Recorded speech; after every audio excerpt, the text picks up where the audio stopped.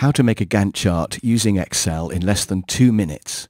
First, put your tasks down the side, and then put the dates across the top, and then you put in the critical path. Now, how do you know which tasks are on the critical path? Well, it comes from the post-it note flowchart that you made earlier. It should look like this.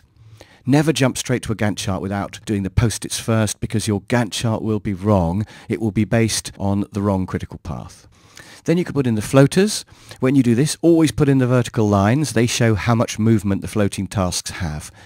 The lines are based on what does the floating task have to come after and what must it be done before. Position the floaters as you want them, which will depend on the nature of the tasks. And then put in the names of who's doing each job as an extra column. Then put in any holidays like Christmas where the project will be stopped, and this is done just by inserting a blank column. Then you can put in the actual hours worked along the bars, and then add up the columns to see when you're busy. This is known as a resource profile.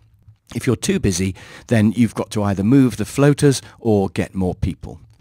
You can also add up the rows to see where the time is being spent, and do a little sanity check. Do the totals look about right for each task?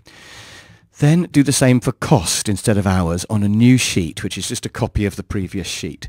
And this tells you what you're spending the money on and when you're spending it.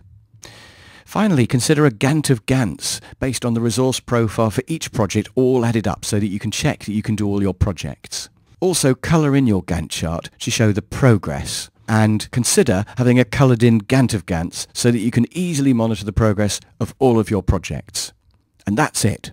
If you want more detail on how to actually do all this using Excel, have a look at my Gantt Excel demo, which takes a bit longer.